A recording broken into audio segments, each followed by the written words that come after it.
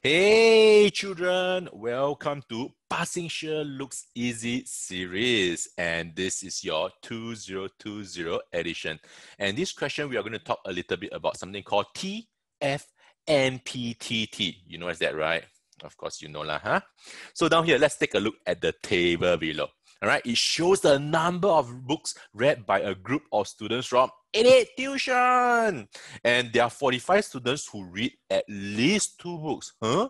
What's the meaning of at least 2 books? All right, the meaning of at least 2 books means it can be either 2, 3, or 4 books. It's just like when you ask your mommy, "Mommy, can you give me at least $10 for school today?" Then you are expecting a what? You are expecting at least, right, a $10 note from your mommy, right? If your mommy give you $12, okay, thank you, mommy. If your mommy give you 2 pieces of $10, that's $20. Oh, thank you, mommy. But at least $10 means what? You are expecting a minimum of $10. That is the meaning of at least $10. So down here, similarly, at least 2 books means what? It can be 2, it can be 3, or it can be 4 in this situation. Is that okay? Okay, so down here, the next clue is talking about 45 students, right? So 45 students actually belongs to this portion, all right? The 2 books, 3 books, 4 books add up together.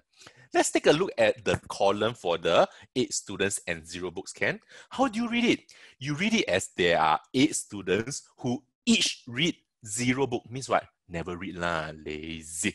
All right, the next column, there are 7 students who each read 1 book. And the third column, there are 20 students who each read 2 books. Cool? All right. So this is how you read it. Better to understand what the table is telling you so that you can answer the information. You can answer the question later. Can?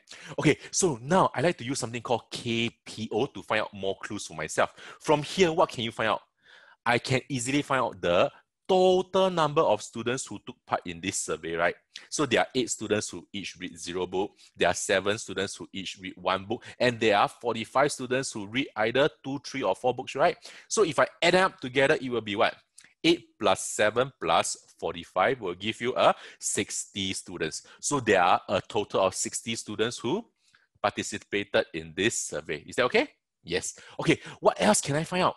Can you see the cloud place? Yeah. So we have the number of students, 45 students who read either 2, 3, or 4 books, right? Correct. We know that the number of students who read 2 books are 20, right? So how many students read either 3 or 4 books there? You simply take 45 minus the 20 to give you 25 students. Is that okay? So these are the extra information to answer the question at the back. Let's go. So down here, you're supposed to read the statement properly and put a tick either on the true, false, or not possible to tell column. Is that okay? Yeah, let's go. So the very first statement, 8 students did not read any books. Daisy. Correct or not? Correct. Just now they already said 8 students who each read 0 books. That is a definite correct. That's a true statement. Is that okay?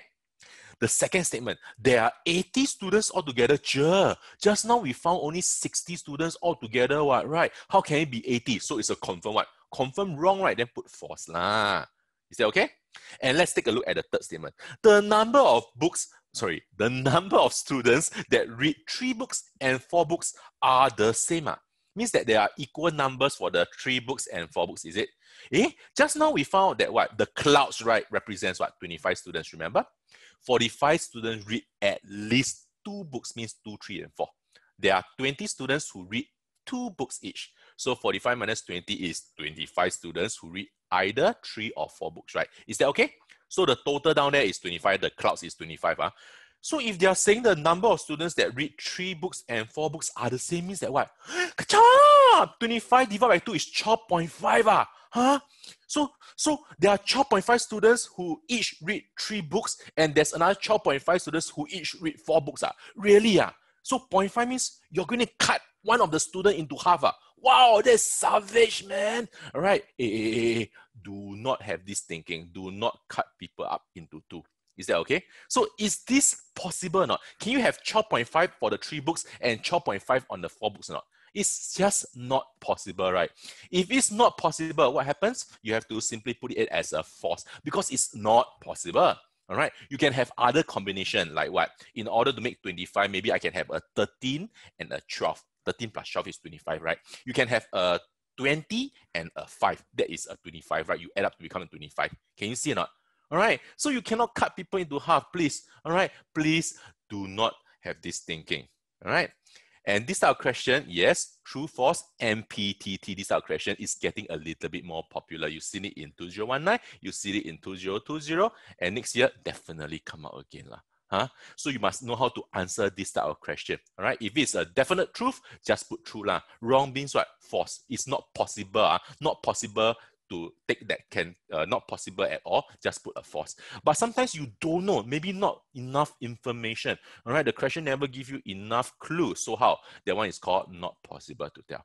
Is that okay? All right, that is the end for this question from Passing Sure Looks Easy series. And this is Ben Ong from 88tuition signing off. Do catch the other videos. There's more to come. See you.